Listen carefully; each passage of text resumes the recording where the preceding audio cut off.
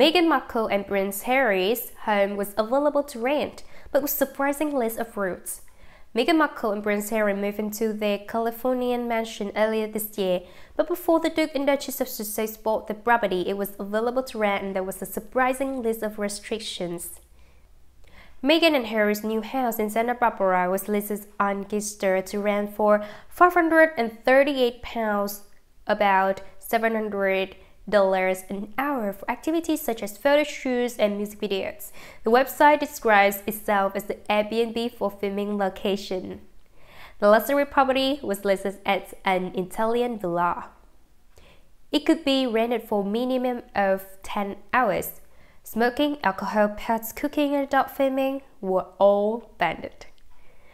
The sprawling mansion could accommodate 15 crew members and parking for 50, the Daily Mail reported. Meghan and Harry have previously given a glimpse inside their home during video calls. It emerged in August Duke and Duchess of Sussex had moved into the new house, which reportedly cost £11 million the month before with their young son Archie.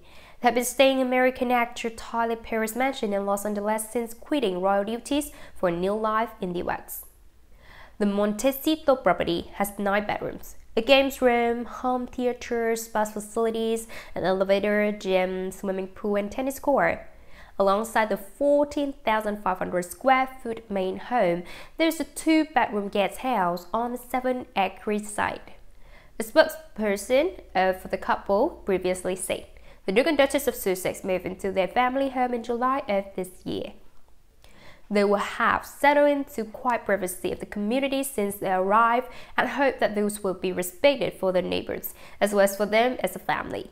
The Queen's grandson and the former actress plunged the monarchy into a period crisis when they announced bombshell plans to step back as senior royals in January.